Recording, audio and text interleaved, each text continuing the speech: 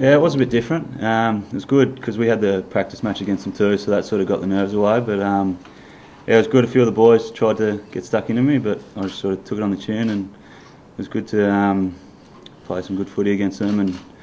And Spion, we didn't come away with the win, but we did do a lot of things right, and got a lot to take away from it.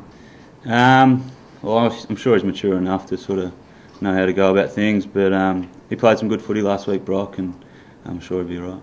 Yeah, I suppose we're pretty hard on it. We don't want any information leaked out, so I haven't looked much into it, so there's not much really I can say.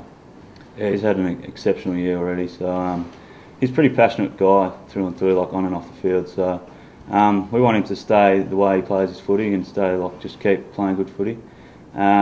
We did speak about what he did and how it looks off the field, like for all the media and stuff, and we did address it, so we probably nailed it on the head. I'm not saying don't do it, just sort of keep it at a level that is acceptable, and we love his passion, so we can't keep that from him.